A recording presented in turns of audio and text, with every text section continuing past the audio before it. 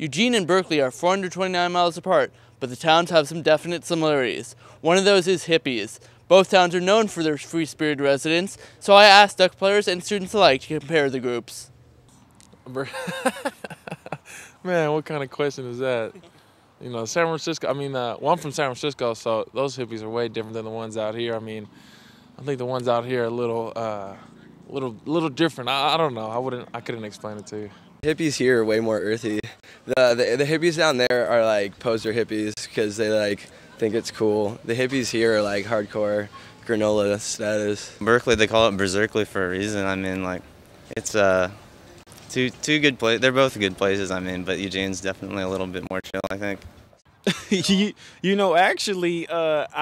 just recently found out what a hippie was, so I can't say much. Being from Tennessee, I never knew what a hippie was, and I actually want to go out and I guess go downtown and meet some of them because I actually never knew what that was. Berkeley hippies are way more aggressive, way more in your face. That was one of my things on my recruiting trip, going down there. So those hippies were basically yelling at you, so the ones here are a little more peaceful. Oregon plays at Cal on Saturday at 12:30. Reporting from Eugene, I'm Mike Konowitz for Palestra.net, the College Network.